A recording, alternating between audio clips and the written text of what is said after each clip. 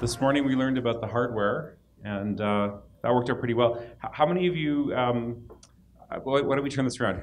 Who here wasn't here for Jason's talk this morning? Anybody? A couple of people? Okay, fair enough. Well, hopefully you've been able to figure out a few things. If you haven't put your hardware together already, there's a how-to. Looks like some of the hardware's together. There's a how-to on the CM site and on the USB sticks we passed out.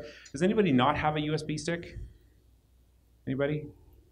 No, everybody does? Okay. So if you look in the introduction directory on there, you will find that there's a PDF that explains how to put together the kit if you haven't done that already. Of course, we've done kernel modules just now, and we'll have to actually use what we learn in that to do our driver courses tomorrow. All right? And what we're going to concentrate now on is the bootloader. And the bootloader, of course, is very important because, of course, we cannot start without it. And it actually allows us to set up a number of things to do with configurations surrounding things like device tree and other kinds of things, depending on how it's set up. But Marek here has actually worked on on U-Boot for an awful long time. He works, amongst other things, for Danks Engineering, and he is going to take you through essentially the right way of using U-Boot.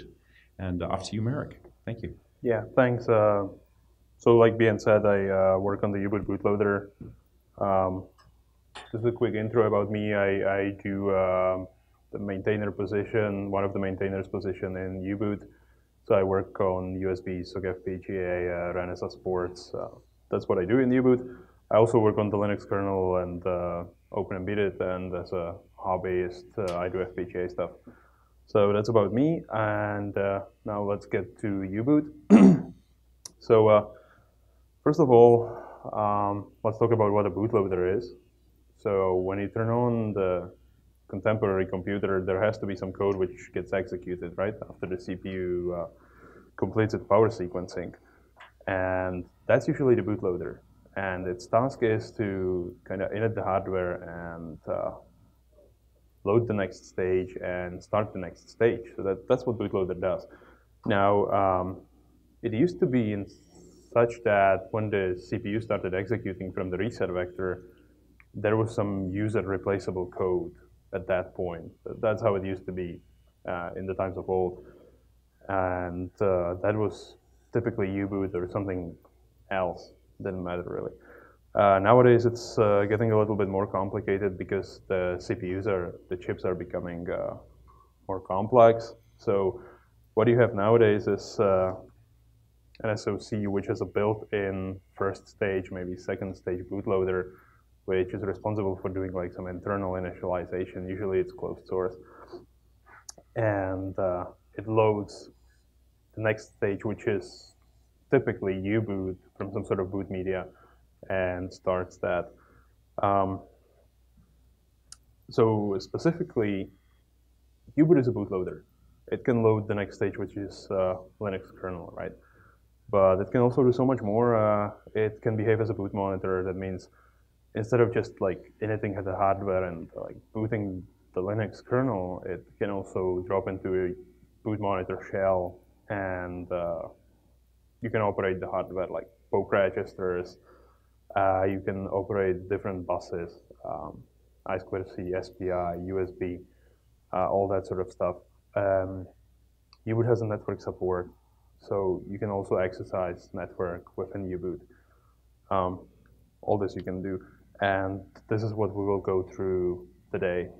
I would like to show you how to do this and how to use U-Boot, not just as a bootloader, but as a debug tool as well. Now, here is an example of U-Boot from the Pocket Beagle board, which you have in front of you. This is what you get when you plug it into your USB port. I guess you probably noticed this already. But I would like to use this opportunity of the U-Boot print to give you a couple of, or to show you a couple of points in there. So first of all, you see that there is something called U-Boot SPL. This is the first live sign you get out of U-Boot, and it's trying to boot something from the MMC. So what happens here is actually U-Boot is using multi-stage loading process on this board you have in front of you. This is because when the boot ROM is loading the first stage, it did not yet initialize DRAM. So there has to be some sort of small piece of code which initializes DRAM and loads U-boot proper into DRAM and executes it, and that's what the U-boot SPL is for. It's a stripped-down U-boot built from the U-boot sources, which runs in the on-chip RAM on the CPU and is responsible for initializing the DRAM, loading U-boot proper from eMMC or SD card or whatever is on that board, and then executing U-boot. So then at that point, U-boot gets started, right? You have a fairly recent version of U-boot. If you're asking for help in like U-boot mailing list or U-boot IRC, please include this information. Which U-boot version you have, which CPU ideally, which port as well, in the request for help. And you have all that information conveniently available in the U-boot bootlog, so you can extract that information from there. What else do we see in the U-boot bootlog? Oh yeah, we see that we have quite a lot of DRAM, and ultimately we reach the U-boot auto boot countdown. And on this Pocket Beagle board, you have to interrupt it with space, but that's usually not the case. Usually it's any key, but this is somehow specifically tweaked, so you have to use space. Anyway, if you interrupt the boot countdown, you will reach the U-boot shell, at which point you can fiddle with the hardware, whichever way you want. Yeah, this is just a small slide about the U-boot SPL, explaining what it is. The preloader for U-boot, built from the same sources. There's actually also a TPL which you might run into, but it's quite unlikely you will meet that. It's for systems which are booting from one NAND flashes, and these are some systems which have like a super specific limitation of having like 4 kilo preloader. At that point you have to use the U-boot TPL, but hopefully you will never run into that one. So that's it for the intro into U-boot, and now let's go through some of the useful commands of the U-boot bootloader. Well, echo command, this is something with, yeah.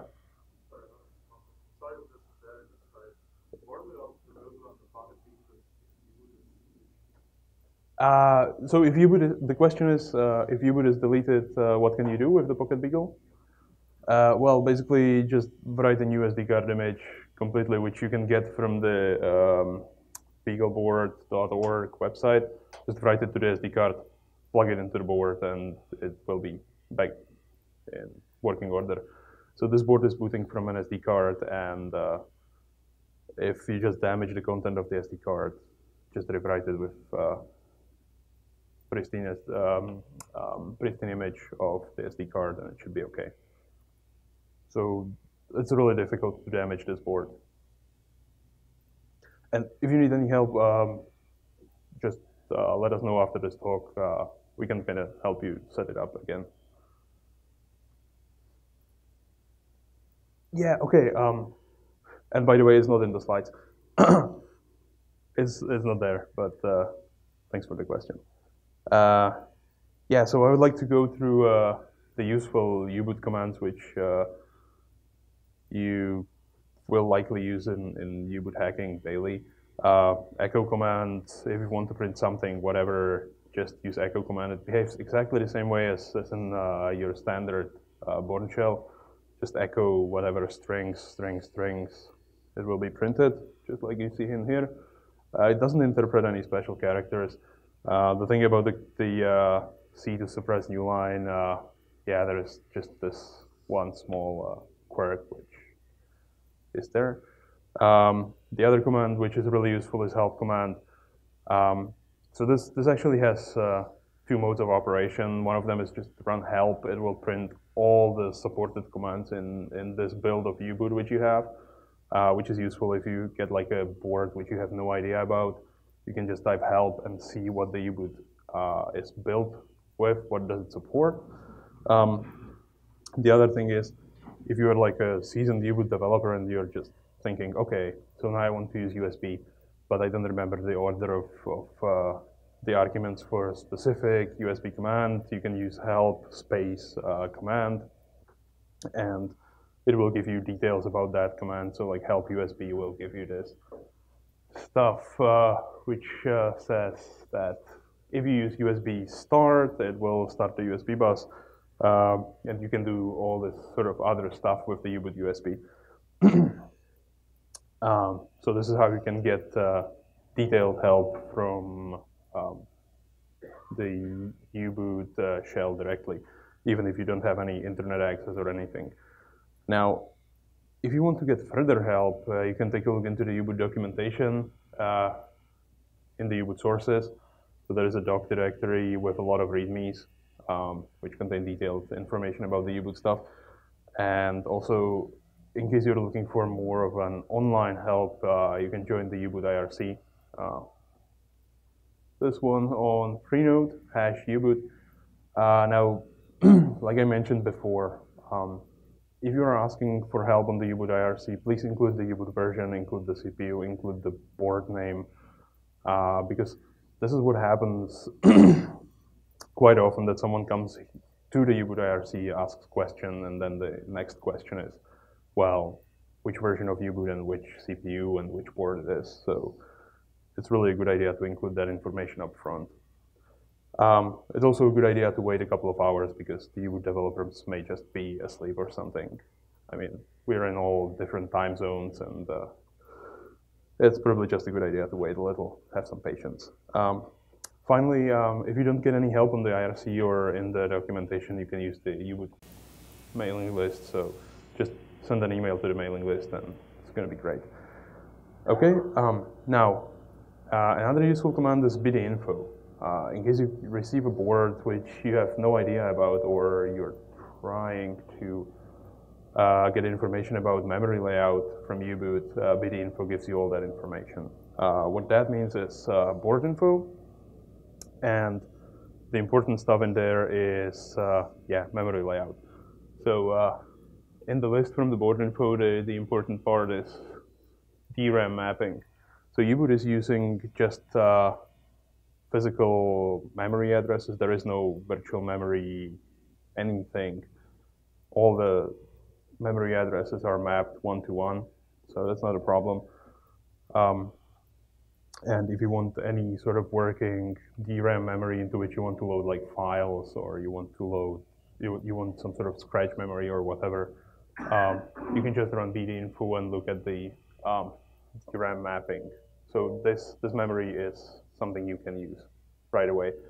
There is one sort of detail regarding to that, is that U-boot itself relocates at the end of the DRAM. So you should not use the last couple of megabytes of DRAM, because otherwise you will just corrupt the U-boot. Okay, so when you start the system, the U-boot kind of copies itself at the end of the RAM, and that's where it resides. You can figure out where it is residing by this relocation address here. So this is the memory address at which the U-boot binary is starting in DRAM. Now, if you corrupt that memory, well, your system is likely to hang or crash or whatever, but it's not really that much of an issue. I mean, you don't have to be worried like, oh, if I poke that memory address, everything will be done for and it's the over of my board. That's not going to happen. It's just in RAM. So if you just power cycle your board, U-boot will just copy itself to that address again, and you can just do your stuff again. Yeah, but if you want to avoid any problems, just don't poke that memory area. It's going to be okay. There's another thing in that it's not just U-boot sitting at the end of the DRAM. There is also like malloc area below U-boot, which you probably also shouldn't tamper with. But if you avoid like the last 16 megabytes or so, then it should be okay. There are a couple of other things in here. If you have network enabled, you will see the current port IP address, the baud rate of the serial port, which you use for the console and so on in the bdinfo. So it's a really useful command. Yeah, but well, let's move on from checking the board and let's do something useful. That means accessing memory and then moving further. For accessing memory, we have memory W command for memory write and MD for memory dump for reading the memory. These commands are used both to access DRAM as well as registers, so as well as I/O. And they're quite flexible in that they also support different width of memory access, which is useful if you have like a hardware which is not exactly amazing and needs some sort of specific memory access properties. That is like, if you have hardware which only works if you do like 16-bit access, you can still use these commands in U-boot to operate that hardware using the suffixes. That is md.w and w.w will do 16-bit access to that memory address which is specified. Here's an example of those suffixes down here. What this does is, this is a standard 32-bit memory access to this address. It just writes to this address this sort of value.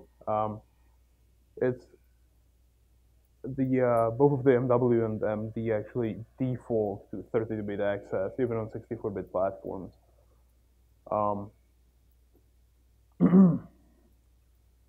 So here's an example of using the suffixes. This is memory dump. It will do 32-bit memory reads of this address, and it will read 8 elements. This is how the output will look like. Since we wrote this address first, we see it in the dump here. If we want to use 16-bit accesses, we use the md.w. As you can see, it's also here in the output, md.b, and so on. There's another trick to this, is in that if you're like dumping memory and you do like md.b here and press enter again, in the U-boot shell it will read the subsequent bytes of memory. So if you're like analyzing some sort of memory and like doing md.b whatever, you can keep hitting enter and it will keep reading further the memory content. What else do we have here? Yeah, that's pretty much it for accessing memory. Here is an example of accessing the LEDs on the Pocket Beagle. So what I do here is toggling LEDs just by poking the GPIO controller registers. That's one. There is quite a few extras in here, but this is the base address of the GPIO controller, one of them on the Pocket Beagle. So I just read 4 long words out of it, and specifically the address 34 is the I/O register, and the address 3C is the GPIO output value register. So what I do here is I set the I/O register first as most of them inputs, but some of them outputs in here, and then I set the value of that register to something. And if you try it actually on the Pocket Beagle, you will see that the blue LEDs on that will toggle. So this is how you can access registers on your board, for example.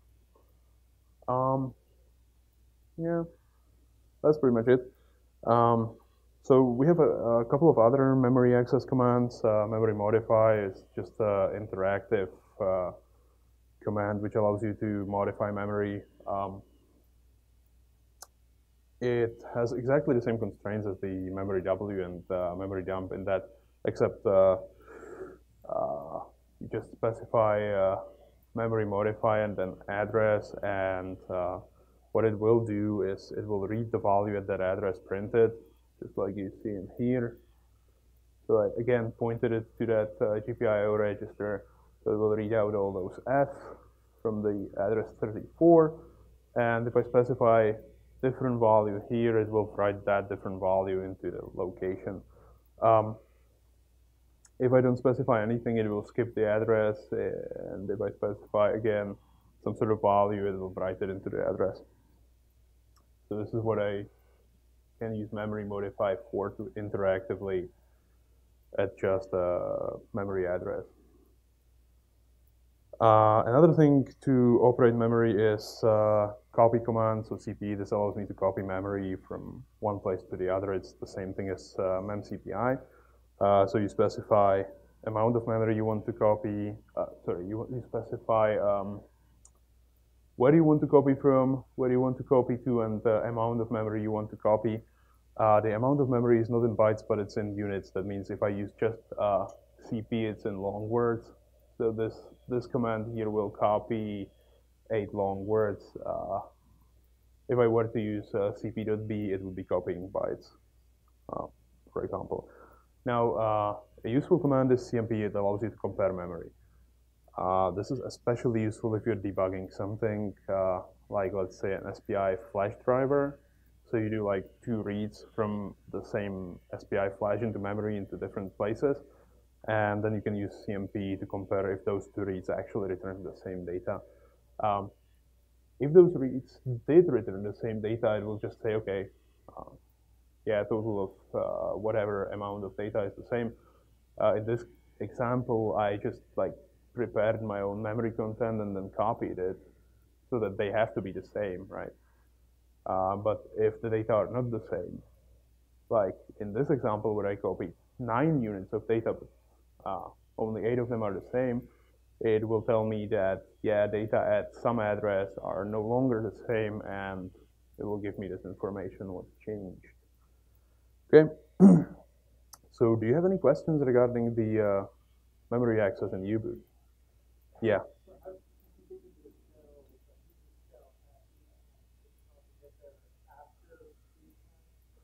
Well, so the question is that you can get to the U-boot shell during the boot time, but can you get there after boot time, right?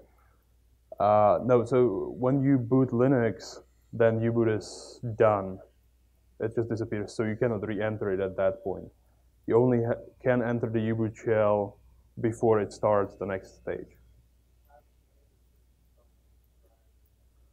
So how can you use it for debugging drivers? Well, you use it for debugging hardware mostly. So like you start the U-boot, drop into the U-boot shell, and then you can start like accessing registers, accessing different buses, and so on.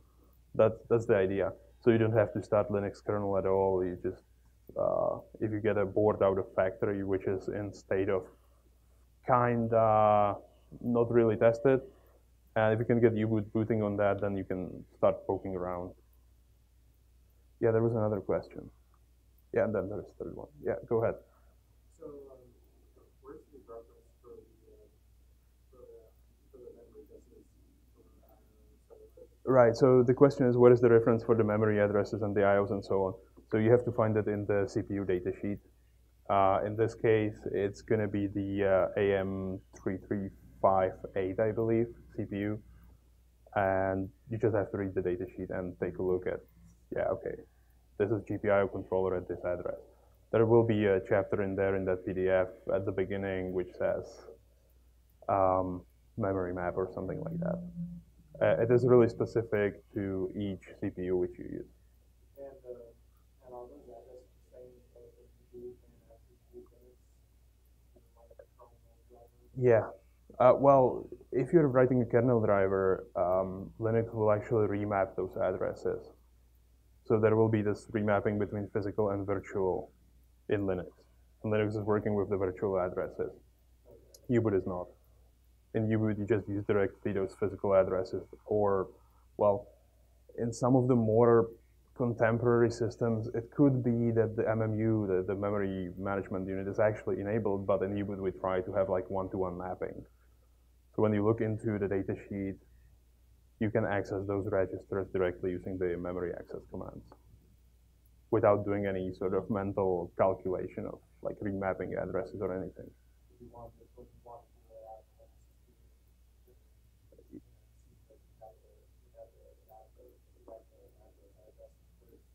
Yeah, if you want to do it in Linux, then you have to, in the driver, remap the addresses first. That's right. Yeah. In U-boot, you don't have to. Yeah.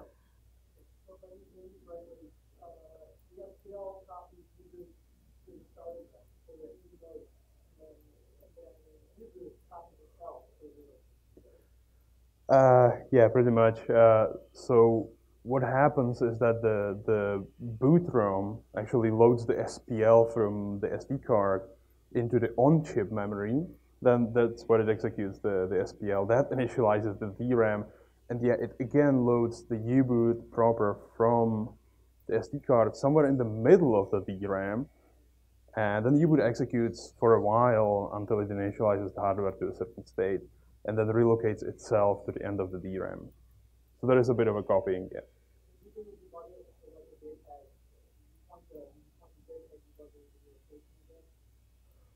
Oh yeah, that's a good question. This is actually documented in on the U-boot website in the DALT how to do that. So yeah, you point GDB you use the U-boot ELF binary in the GDB, and for a while you can debug it until the relocation point, at which point you use some sort of specific GDB incantation which says U-boot now moved by a little bit, and like add this value to your symbol address as an offset. There is something specific in GDB like that, and if you look at the U-boot website, you will be able to find exactly that incantation in there. What was that? Any other questions? Okay, so let's move on. Let's move on to the U-boot shell. U-boot actually has two different shells. It can happen that if you use a really old U-boot, you will run into the old U-boot shell, and it's super incapable and super annoying to use. So I hope this will never happen to you. And on the Pocket Beagle you have right now, there's the new U-boot shell, the hash shell, and it's actually imported from BusyBox, so it's mostly a bone-compatible shell right now in U-boot. It can do a lot of things. It has a standard shell environment, so this is something I'll talk about right now. It has conditional expressions, it has scripting support, so it can make your life significantly easier. So the U-boot environment is a key value storage, just like you know the shell environment on your laptop and your bash. It's quite similar to that, except that with U-boot being a bootloader, the environment is, instead of stored on the file system, it's stored, well, in multiple places. First of all, there's a built-in environment in U-boot, which is the default environment. But usually the platforms are configured in such a way that there is another environment storage which is user modifiable. But anyway, during the U-boot startup, U-boot checks whether this other environment partition is populated with any sort of environment content, and if it is, this overrides the default environment built into the U-boot binary. So this is so that user can adjust his U-boot environment at runtime. Now, in any case, U-boot generates environment in RAM, which is populated with either of these, so that whenever you are accessing U-boot environment in the U-boot shell, you are not modifying whatever is stored in your flash. So you can kind of experiment with the U-boot environment, and you will not damage it until you use specific commands to make it permanent. And even then, you can reset the U-boot environment, so there is nothing to be worried about. Now, if you want to print the U-boot environment, we have a printf command for that, or envprint in modern versions of U-boot, although I'll be using the old names because this is something you are likely to run into. You see, recently we consolidated the U-boot environment under the env command, but since people are used to legacy command names still, and they have been in U-boot forever, we still have the legacy aliases. That is, the env command is what you're supposed to use, but there will still be commands like printenv and saveenv and so on. So the printf or envprint command prints the complete U-boot environment. You can also specify just a single variable, like If I do like env print in here, I will get a really long list on the board. But I'll pick this specific variable, arc, for example, and I can do like env print arc, which will just print this single variable. I can also access the environment variables with as a regular variable, so I can do like echo $arc, and it will print arm, right? This is important because then you can use like environment variables in your U-boot command line and scripts. If you want to tweak the U-boot environment, you can use setenv. There we go, or envset. It's they're aliases, so it doesn't really matter. So you can do like setenv foo bar and then print the environment variable foo. It will be bar. That easy.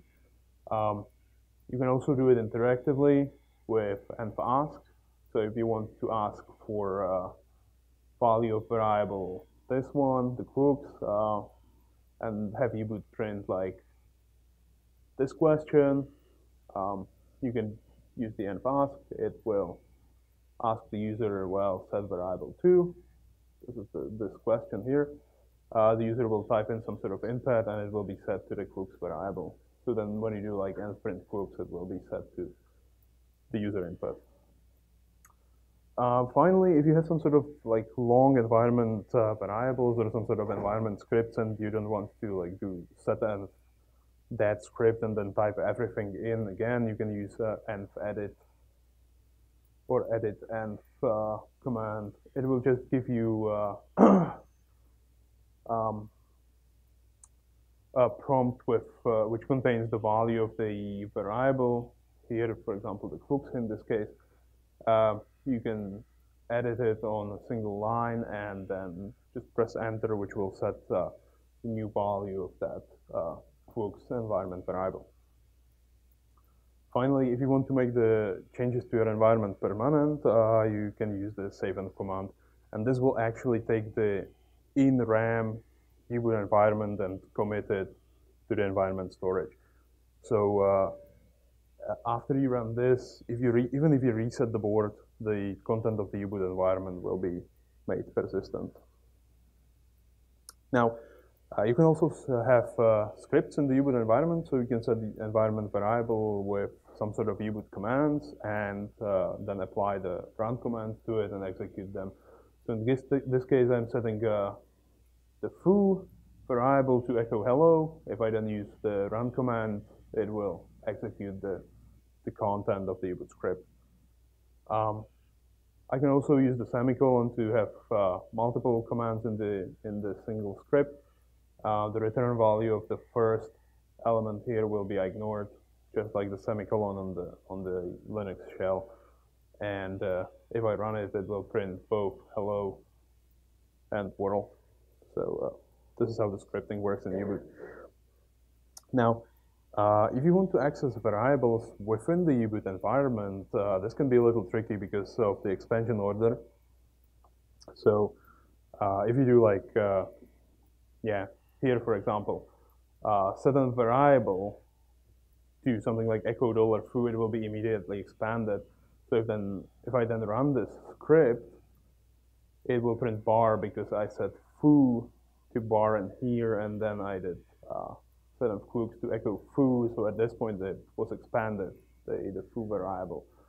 To prevent this, if you want to have like a script which contains an environment variable access, you either can escape the $, or you can use the single quotes in the script. This will prevent the expansion. This is some problem which people do tend to run into quite often and ask about quite often on the U-boot IRC. Now, speaking of variables, there are a couple of special variables in U-boot which have side effects. There are a few of them in here. There is a version variable. If you have multiple different input or output devices in U-boot, this is also supported. Then you can select to which device you want to output your content, or from which device you want to read standard input using these three variables. And they have immediate effect. So if you say like, okay, set and std out display, then the out path of the U-boot console will immediately be rerouted to display. Load address is the default load address to which U-boot is loading files. If you use like file load commands, I'll get to that in a bit. So then they get loaded to this address. A sane U-boot port will have this address sitting somewhere in the RAM. And you can kind of depend on that being set to a sane value and use it in your scripts, the load address. Now, if you load a file, all these commands which do file loading will set file size variable.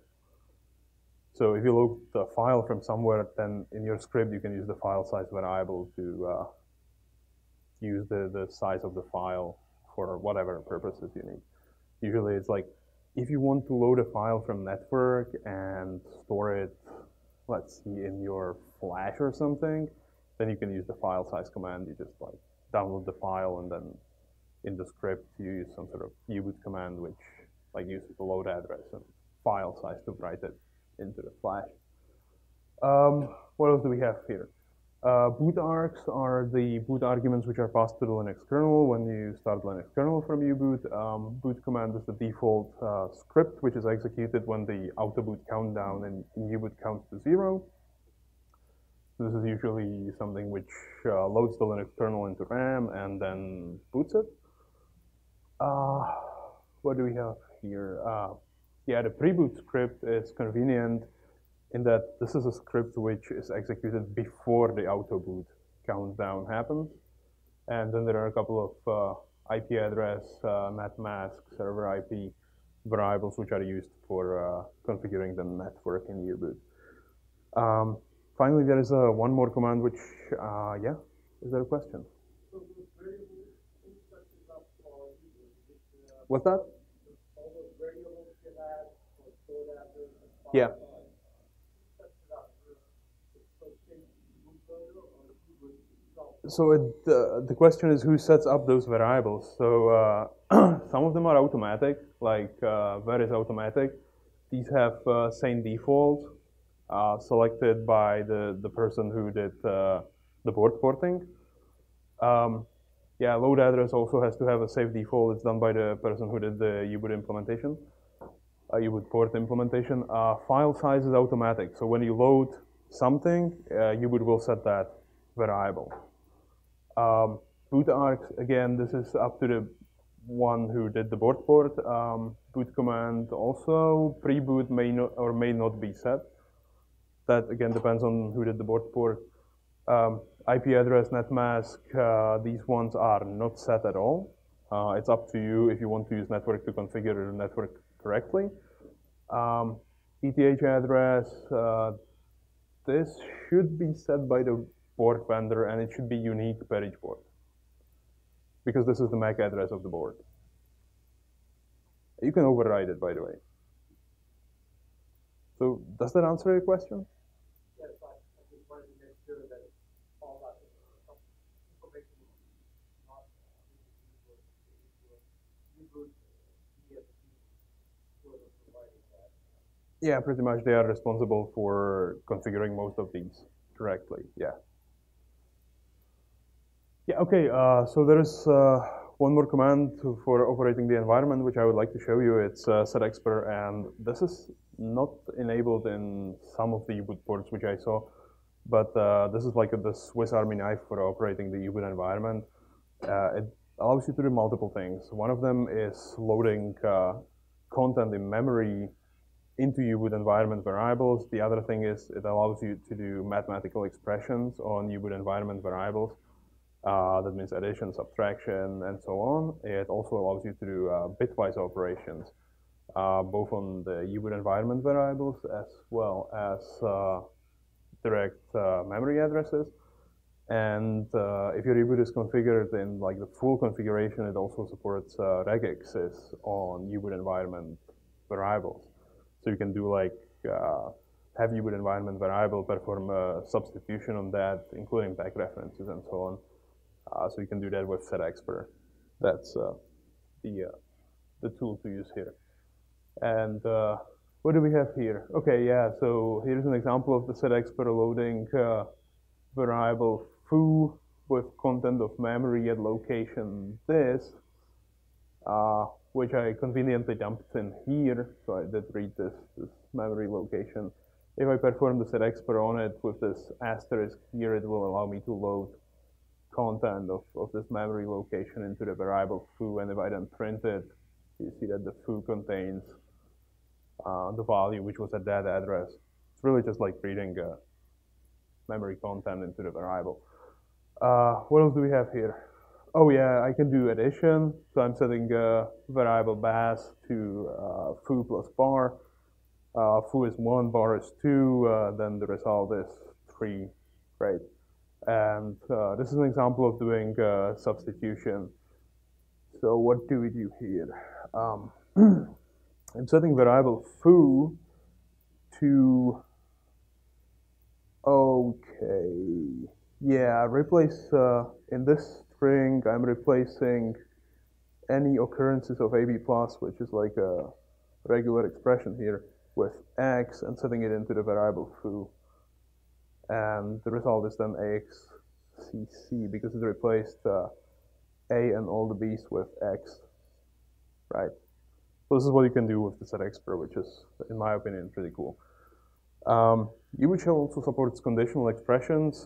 We have a true-false command, which you know from shell again. They return either 0 for true or non-zero for false. They are setting the return value, so then you can use them in, for example, the if statement, which U-boot shell also implements.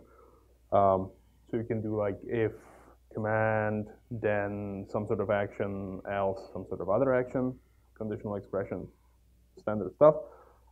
There is even the shortened variant of conditional expressions with the or and. One thing which U-boot does not implement is the negation of the return value in the if condition.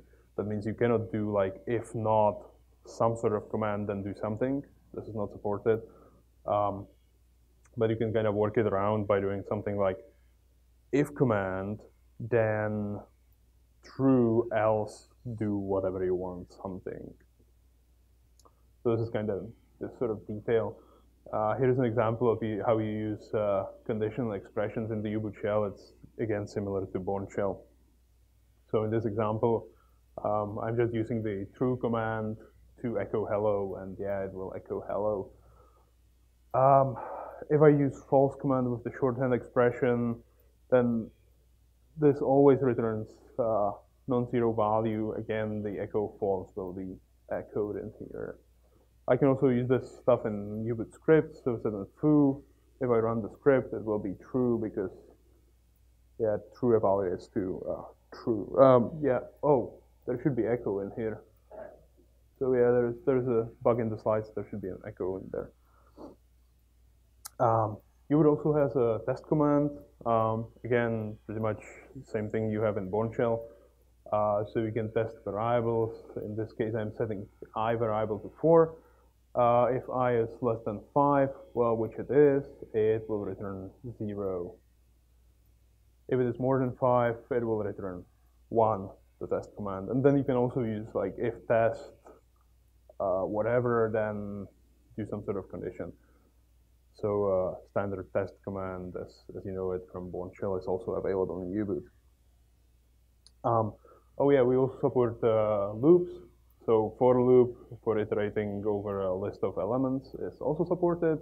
In this case, I'm iterating over ABCD, and then I echo the variable for the loop in here, and it will print ABCD. Yeah, so that's the for loop. While loop is also supported.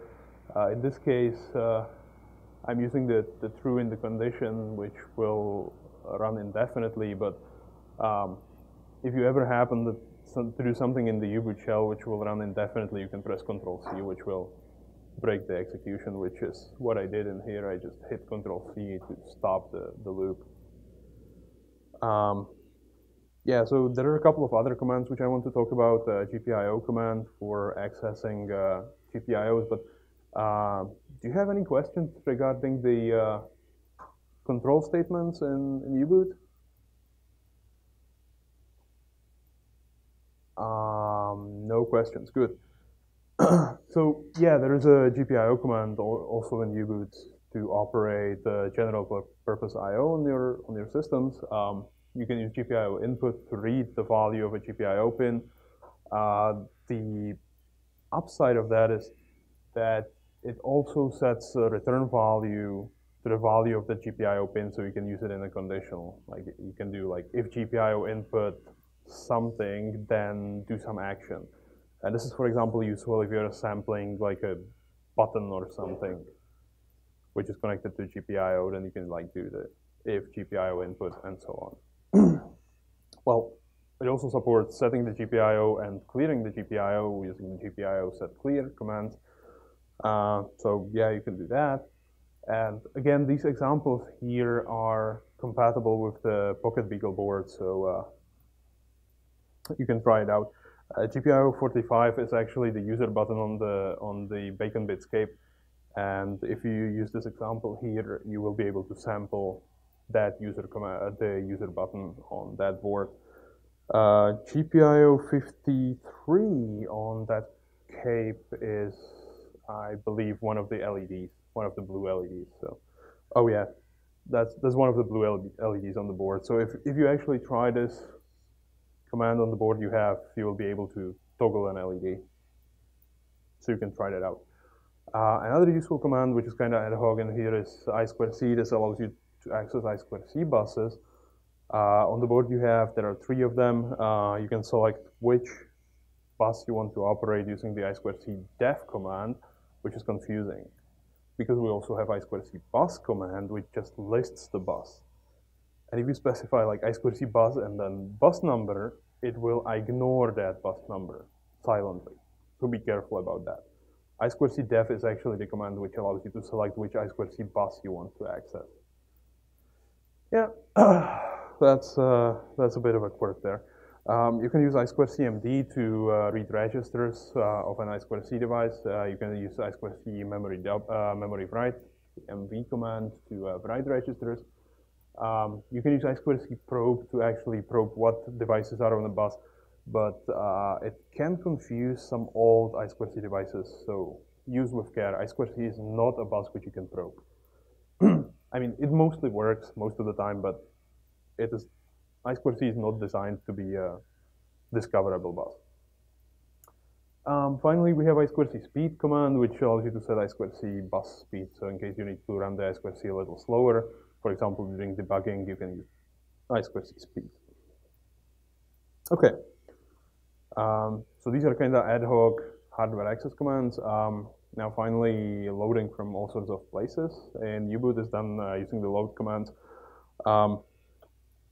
U-boot supports a lot of different block devices, both raw and with a file system.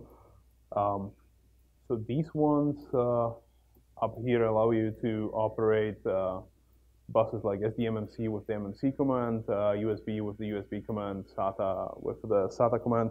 If you have raw NAND that is not managed NAND, you can use the NAND command.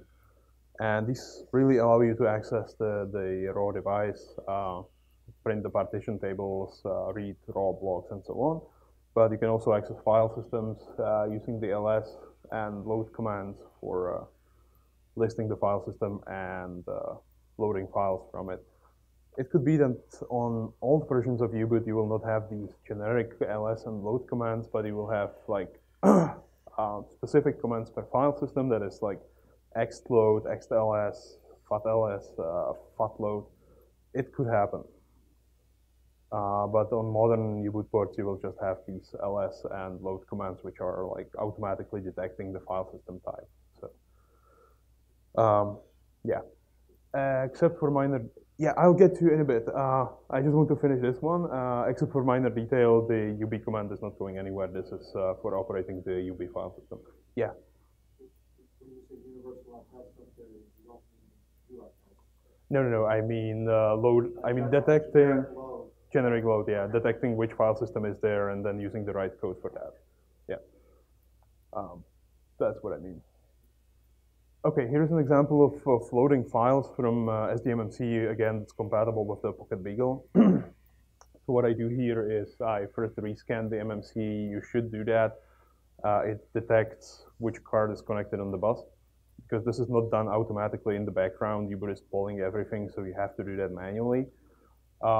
Just for completeness, I'm printing the partitions on the MMC card. Okay, I see I have one partition there, which is type 83, which is Linux X file system. I can list the MMC card. Now what this means here is that I want to use MMC card 0, partition 1. So this is the specific format of the ls command. And then I can load from MMC again 0, partition 1 to load address, which I'm depending is set to a same value, this variable. The id.txt file, which I know is on that MMC card. And it will be loaded, and then I can dump it. And I can dump it as byte access, and I know it's loaded to a same load address, and I know I want to read the whole file, so I'm just using file size as the size argument of the MD. So that's a demo how you can load a file from MMC. You would also allow you to load stuff from network, but we cannot test that here, but I just want to give you an idea how that works. So U-boot has a network stack. It's UDP only though. So there is no support for TCP, but that's not that much of a limiting problem. You can do what? Let's see. Use TFTP because that's UDP. You can use NFS over UDP for loading files. You can use everything which is using ICMP, that is ping. You can use DHCP, and yeah, that's pretty much all there is, plus some legacy stuff, but these are the interesting parts. So the way this works is you optionally have to set up the MAC address in case your vendor didn't set it into ETH address. This is the MAC address of your Ethernet interface. Then you have to set up IP address NAT mask server IP, which is the link partner IP address. And then you can do stuff like ping the remote server, TFTP file from the remote server. And actually, you can use even the DHCP command, which will automatically query the network for IP address first, so then you do not have to actually set up the IP address NAT mask. You can then use the DHCP as well. So that's it for network loading, but there's also support for loading over serial port, which is the Xmodem, EModem, or Kermit loading support that's also in U-boot. And if everything else fails, you can still use this. And for that, you have the, for example, the load epsilon command here, which will allow you to load file over EModem. Now, in this case, if you run the load E, U-boot will be waiting for you to actually initiate an EModem transmission. So in Minicom, that is the send file sort of thing where you select EModem, then the file, and we'll upload it on the other side. Obviously, it's going to be slow, this one. But it's kind of last resort. If everything else fails, you can also load over the serial port. And yeah, finally, the booting the Linux kernel. I mean, this is what the bootloader should be doing, right? I mean, that's the main task. Except that this is still kind of complicated because over the time there have been a couple of Linux kernel image formats. So it's not like as trivial as just dumping in some sort of kernel file and booting it. So if you're using like Linux on ARM, you will probably run into 3 different image formats. One of them is ZImage, which is like the raw Linux kernel image with a preloader or decompressor, and this is something which you just put into the RAM, set up a couple of registers, just jump to it, and the Linux kernel will start booting, right? Optionally, you may need to specify device tree, which you pass to the Linux kernel through registers, but that's pretty much it. There is no protection against bitrot. And this is obviously not sitting well with people doing embedded Linux. So at some point, what emerged is uimage, which is like U-boot image. And this has been legacy since forever, but people still keep using it for some reason, and we cannot get rid of it, unfortunately. It was supposed to solve the problem of there is no checksum on the Linux kernel image, and if you deliver that in field, well, eventually there will be some data corruption and we will not be able to detect it. So the U-image has CRC32, which is like nothing, right? Nowadays it's just doesn't make sense. But that's what it is, and it's stuck with us, and it's not going away. It's just like a wrap around the Linux kernel file. It has a couple of metadata in there, like where to put the file and where to jump when you start that file, and what architecture it is. But that's pretty much what the U-image is. It doesn't scale in any way. So what the U-boot crowd came up with like 10 years ago or something like that is image format based on the device tree. And what that is about is you describe which blobs you want to include in the kernel, or well, not even kernel, it's like multi-component image, where they should go, what checksum algorithm should be used for each of those blobs. And then you use like mkimage, which is a tool from U-boot to bundle all those blobs together. That is Linux, device tree, whatever other stuff. It generates one single file with like configurable everything. That's basically what the fit image is.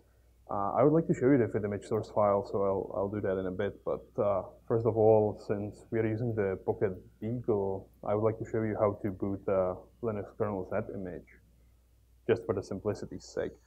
So to boot the Z image, you use the bootz command. If you ever get ARM64 machine, you may use the booti command instead. The arguments are the same, it's just for booting the ARM64 image. For booting any other image type, you use bootm command. And just specify the image type. That's pretty much it. The bootz command takes 3 arguments. First one is the address of the kernel, optionally initramfs, and then optionally device tree. And here's an example of loading the kernel image, the device tree, and putting it on the Pocket Beagle actually. So what I do here is, first I need to set the boot argument for the Linux kernel. I need to tell it where the serial console is supposed to point to. Then I load the VM Linux, that is the Z image actually. It's just named differently. I load it into RAM. I load device tree into RAM, again from MMC. So this is the device tree for the Pocket Beagle. And then I use bootz to start the Linux kernel, which I loaded to 82 something something here. I use dash because I do not have any initramfs, and then I provide the device tree address in the RAM again, and the kernel will start booting. Now, what's that?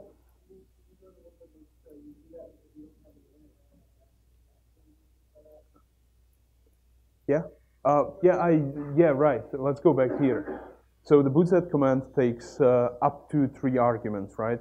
The first one is the address of the Linux kernel. The second one is the address of the initramfs. And the third one is the address of the device tree, right?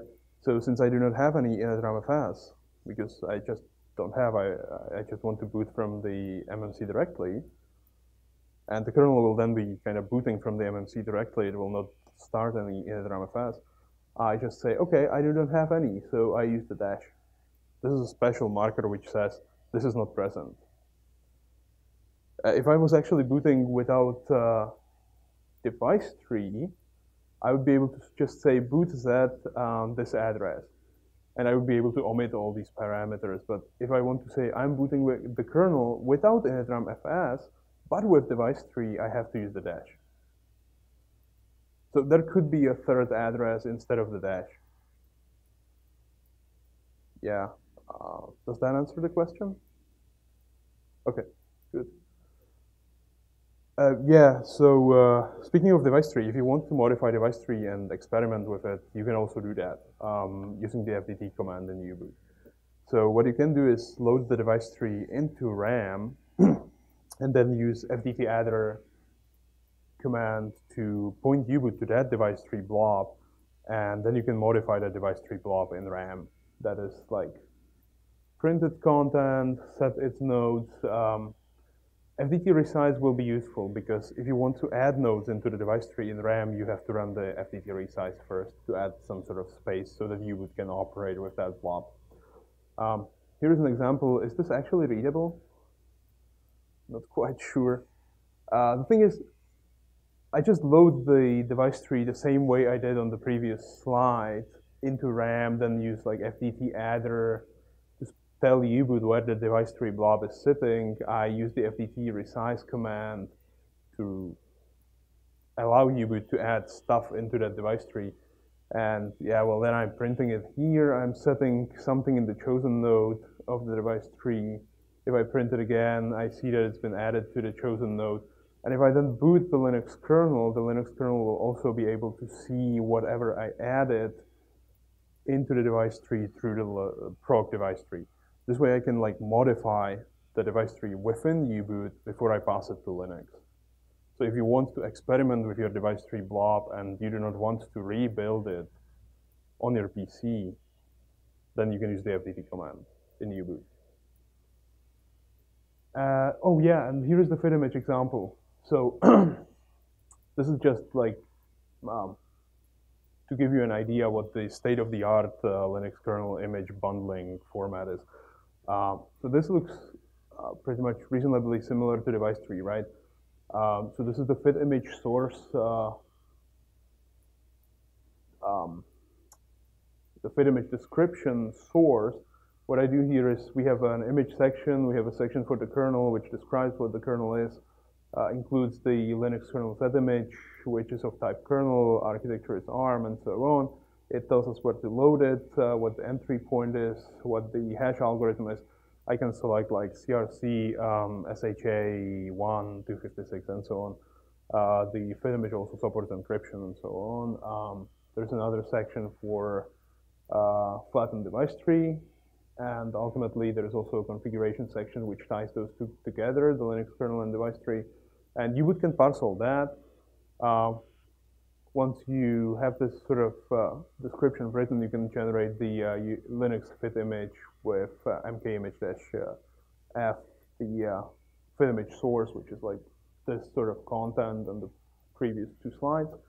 And we'll check out this single fit image, which contains like everything which is specified. Okay, finally, compiling the U-boot sources.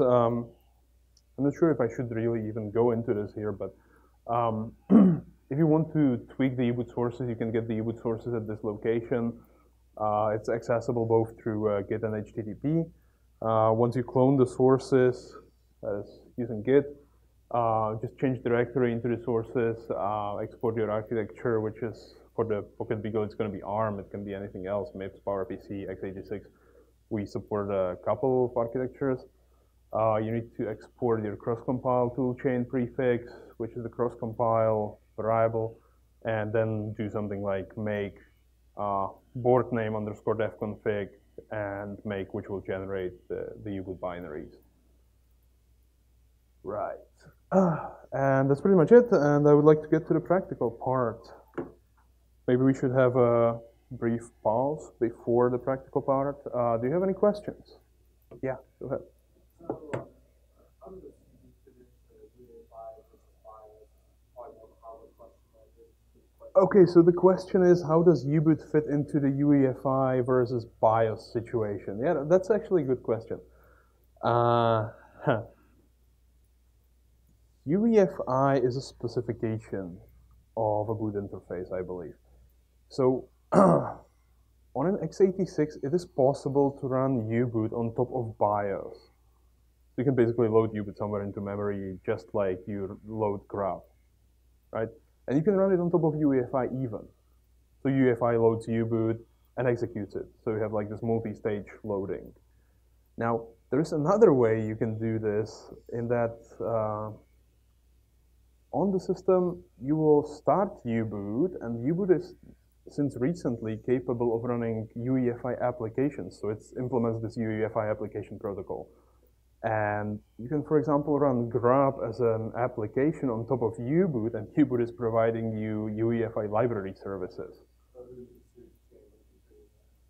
It's not even chain loading. The grub will be then running as a UEFI application on top of U-boot. And yeah, U-boot will be responsible for loading or starting or bootstrapping or whatever this UEFI application. So U-boot can behave as an FE library. But it can also run on top of FE. So it's confusing. With these ARM boards, they don't use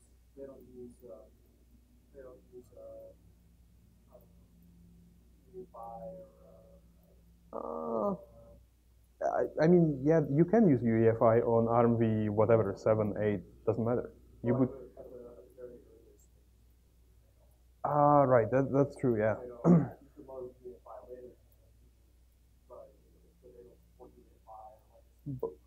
Yeah, by default they don't. No. So that's just hard coding. That's just hard coding firmware. Yeah, and it's chip specific. Yes. And Is that where the secondary code comes in? it depends, really. It really depends on the chip, how it is implemented, if the secondary loader is even needed. Usually nowadays it is, because the chip has like this limited on-chip RAM, which is like tens of kilos, for example, and the code in that on-chip RAM has to initialize DRAM in some way. That's why you need a second stage loader, which then starts U-boot. And actually the SPL is even able to load Linux directly. So this is like a Falcon mode thingy, which allows you to, in the SPL, load Linux directly into RAM and then start it to completely bypass U-boot. Does the SPL also live on the firmware device, or does that live on file system? That depends on how it's implemented. So the Pocket Beagle chip, the OMAP thing, is capable actually of loading the SPL from VFAT file system. And this is an implementation detail of that chip. Or it can load it from raw SDMMC. That's what it can do. There are other chips which can load from ext file systems, sure. So it really is an implementation detail of the chip.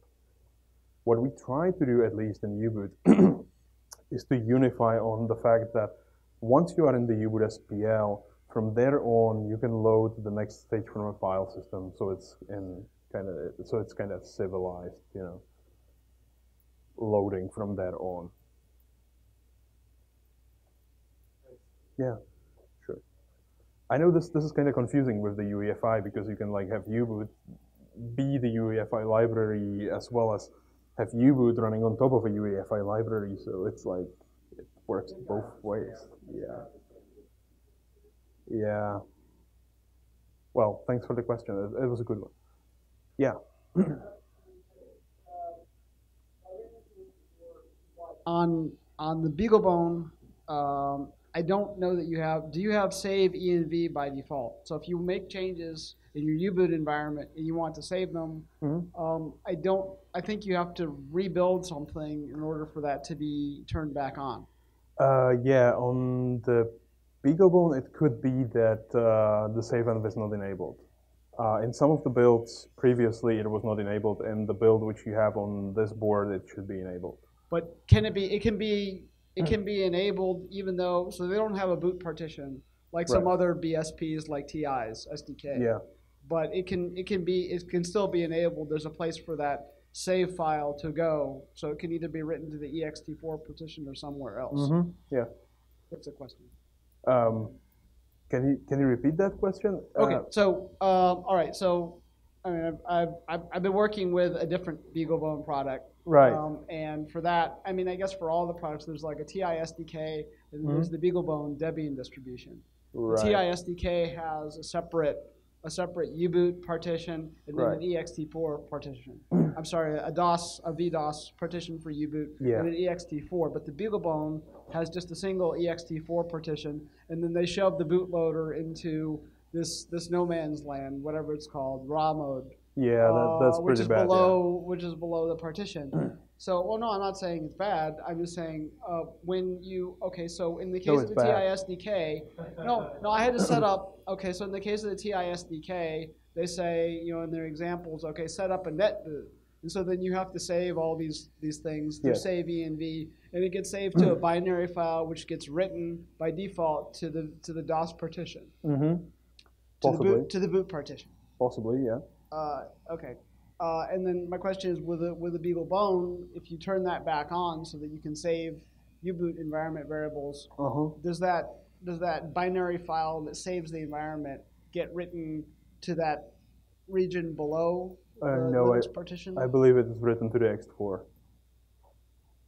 So that's the configuration for this board you have, is that it's written to the ext4. I mean, but if you need to modify things and you want to do a net boot instead of a boot off of us, then it's convenient to save those environment variables, and you might have to turn that back on, or otherwise you'll have to retype. Absolutely, yeah, and it should be enabled, the save env, and it's writing the file to the ext4 file system. Okay, so just a point to get your take. Yeah, thanks a lot. Yeah, one more thing about the environment is that U-boot has support for placing the environment in multiple locations, so it can be configured differently on different U-boot ports. So we support like storing it in different sort of flashes, raw block devices, and so on, and even file systems like vfat, ext is also supported. Okay, so we've come to the end of the day. I'm afraid it's just past 6 o'clock, and I'm sure everybody has to get off to supper and that sort of thing. But I just want to thank Marek very much for his great talk on U-boot. I'm really hoping that you learned a lot and you actually found the right way to use U-boot. I know I've learned a lot, and tomorrow we've got a couple more talks. We've got, in the morning, we're doing a talk on debugging the kernel using GDB remotely. We've got a talk in early afternoon talking about I2C and the device model. And then, in fact, we're going to finish up tomorrow with the SPI driver class. And so that we'll actually be writing several drivers tomorrow. So do come back, and we'll play a lot more using modules and so on and so forth. But for now, we will see you tomorrow, and thank you for attending today. We've actually managed to give out every single kit, so every one of you has actually come to at least one of the classes today, which is amazing. Thank you very much. If you have any U-boot questions, drop me an email or ask in the mailing list, ask on the IRC, That's a really good point. We have a G+ group. We also have a hash EALE channel on Freenode. So if you're on IRC at all, in fact, you can ask questions there on the channel. Okay.